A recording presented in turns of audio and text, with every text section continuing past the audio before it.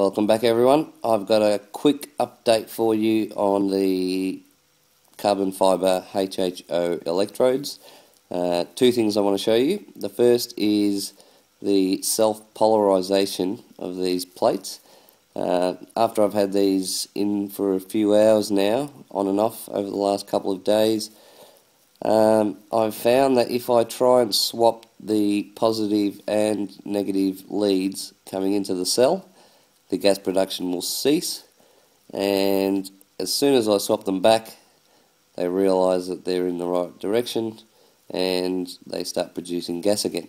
So I want to get onto the second thing because that's even cooler. So we'll just show you this quickly. I'll set up just remember the bubble contact coming up there. Just have a look at the bubbles, see how much bubble action we've got. Now I'll take you around to the other side so you can watch me swap the leads over, and then we'll come back here quickly and have a look at the gas production, which will be non-existent before we swap them back again. So you'll see that they have actually self-polarized.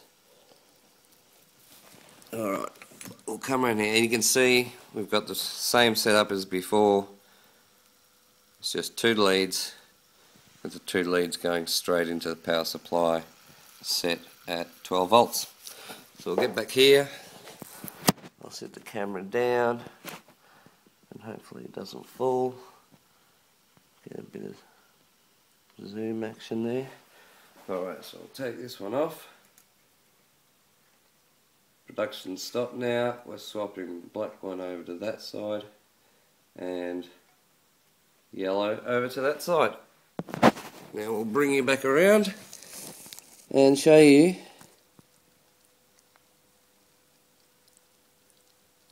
these are actually residual bubbles. This always happens because they're so fine. It takes about a good 5 to 10 minutes before they stop coming out.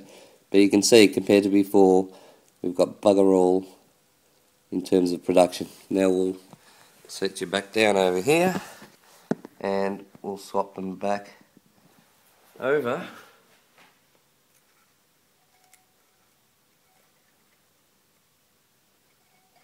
And bring you back around quickly so you can see it start up again. There you go. The bubble production again.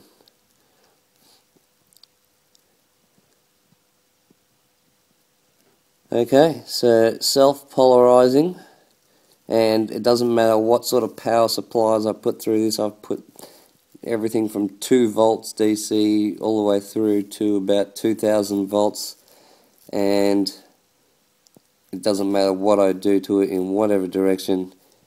When I put it back onto this 12 volts, it has to be in the right manner. It does have a positive and negative now, and there's nothing I can do about it.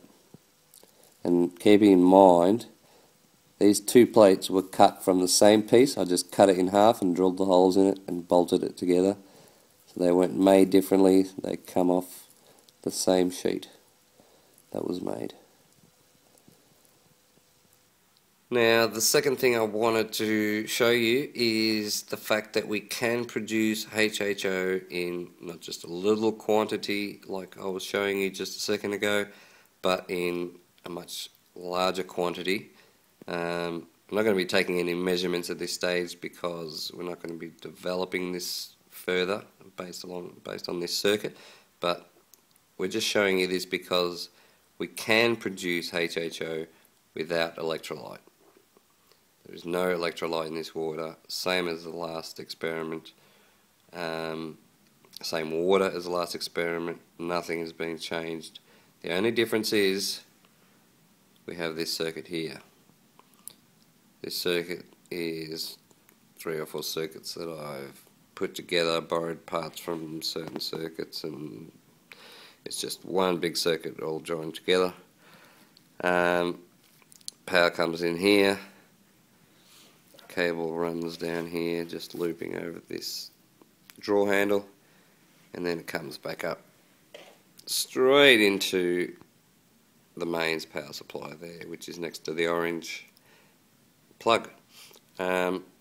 we'll turn it on in a second, but before I do, just note that I've been running this thing for a while now, and the rectifier diodes on the input of the switch mode power supply are only rated to like 350 milliamps. They're very low power diodes. This switch mode puts out about 9 volts at 350 milliamps, so we're drawing about 5 amps to run this thing here, so keep that in mind. We've got the amp meter set up here so we can have a look at the amps. At the moment, water temperature is about the 25-27 degree mark. I've had the thermometer in there.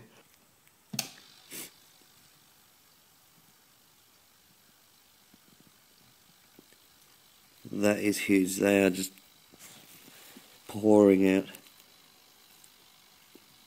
I'll turn that off for a couple of seconds just to let these diodes cool down a bit. Yeah, they're getting a bit warm. I'll sit you on this angle here and you can watch it from this side.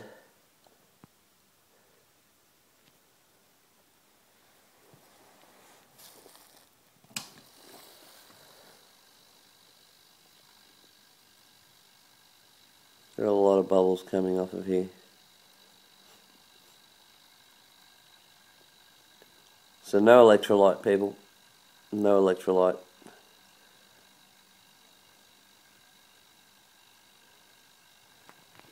Come back around here. I really don't care about these switch modes. It's going to blow up. Oh. Yep, it's getting pretty warm in there. But you know what? We're going to try it again anyway. And see what happens. If it blows up, it blows up. Let's go again. Okay, let's do it again.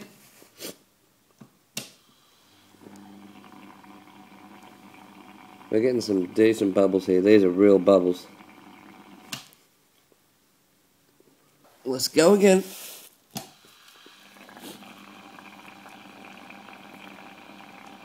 I can't believe this is plain water. We've got some real smoking now.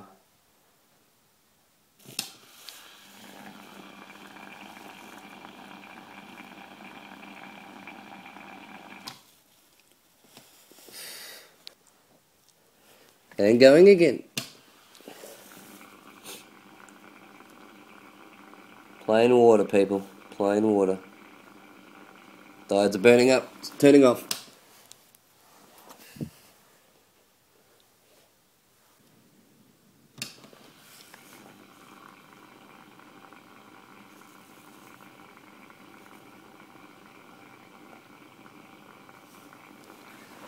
And off again. We have bubbles. We're drawing 5.6 amps, which is why my diodes are melting. But we're getting a lot of current and a lot of HHO. And there you can see the smoke coming from my diodes. There you go. As you can see from these experiments, the water is turning a slightly discoloured brown. Definitely no problems with the electrodes. There's no deterioration on the surface. Still solid as. They're pretty warm at the moment now, running those 5 amps through them. But nothing to worry about, they're still strong as. And yeah, we don't have any issues at all. These plates are really working well.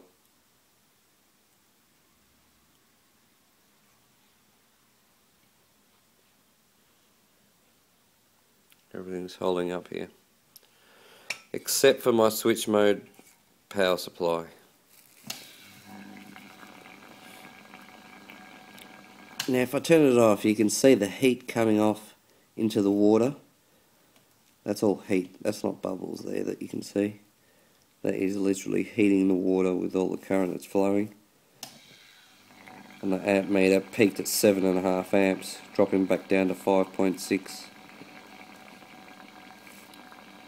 Diodes are starting to heat up now. We're going to have to turn it off. But you can see the heat just pouring off of those plates in the water there. Massive production of hydrogen. I'm actually pretty surprised that we're getting that much hydrogen with no electrolyte. But we will keep going and hopefully not burn out these diodes.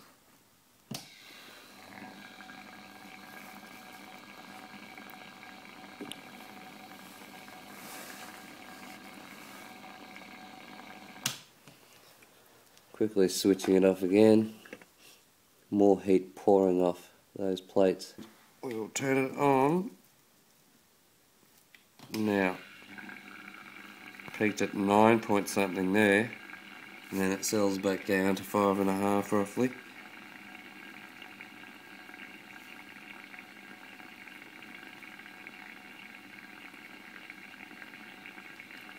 It stays at about the 5.5 mark. And that is huge production. Diodes are really smoking up now, so I'll switch it off.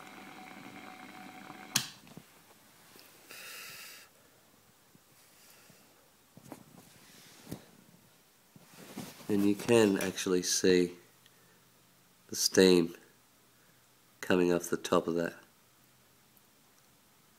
Thing is really arcing.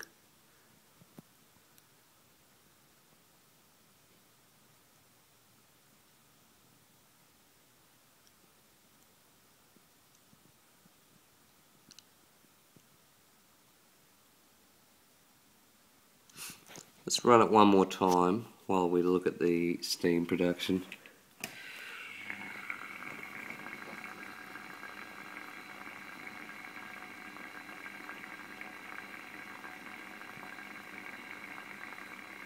You can see the steam pouring off the top there. Turning it off.